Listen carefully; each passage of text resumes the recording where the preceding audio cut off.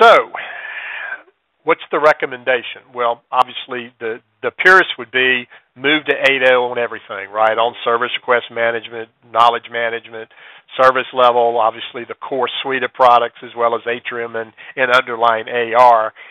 If you, though, happen to be on a 7604 version, as you can see over on the right-hand side of your screen, and today you mainly just want to take advantage of that great new slick interface that comes with SRM, you could install SRM 8 and still maintain your service desk change and asset in 7604 as long as you were SP2. And if that's something you needed to do in an interim step, I think that would certainly be fine. But ultimately, you're going to want to get to where, as you well know, everything is kind of consistent as far as the release levels you're on. But did want to point out that since there's so many new features in SRM 8, that they did make provisions for you to at least do that. You will still have to go to Atrium 8 and AR 8, but if you want to leave your apps at 7604, that is an option.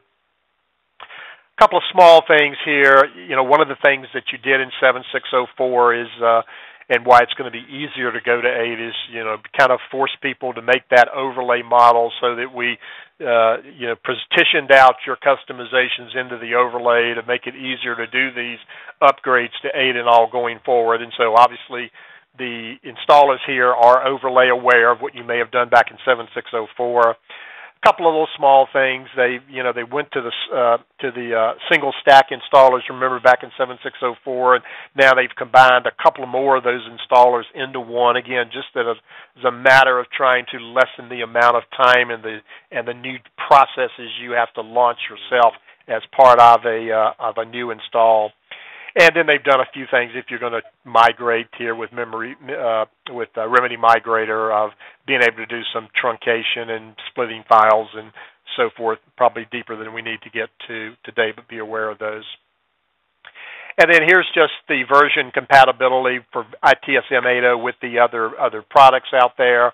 Obviously, it will still work with 7603 dashboards and analytics if you've got it. It still will work with Proactive Net in these versions, and you get the idea. We can make this information available to you, and obviously it's part of the release notes on the new ITSM 8.0 environment there. So kind of in conclusion, what they felt like they have done with version 8.0 is, increase this user adoption by this new UI, integrated knowledge, incident improvements by those mobile apps that we talked about, and a more highly, at least out-of-the-box email integration that's there. I think they've improved on the IT productivity there with the chat between staff members, chat transcripts linked to ticket. Remember, if you started off with your virtual agent trying to do something, all of that's being captured. So if you eventually say, let me talk to a live agent, the live agent can see everything that you did with the virtual agent, Twitter and RSS feeds, and then the great new service context of the underlying support of that particular server.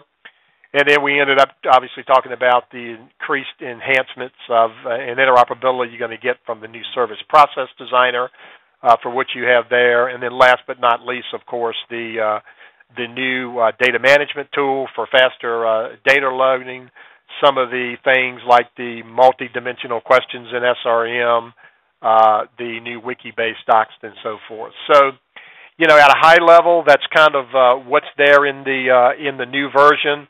I can pop over here real quickly and just kind of show you what it kind of looks like in real time. So this is actual Remedy demo code. This is that page that we had the screenshots are where, I'm seeing my popular articles, I'm seeing my popular requests. Here's my open issues that I have over here. You'll notice this keeps changing as it flows through the different ones. Here are my links here.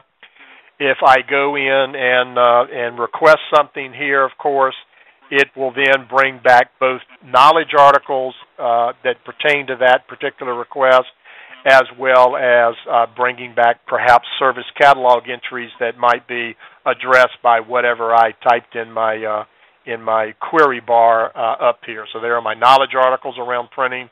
Here are my service requests around printing and being able to see that.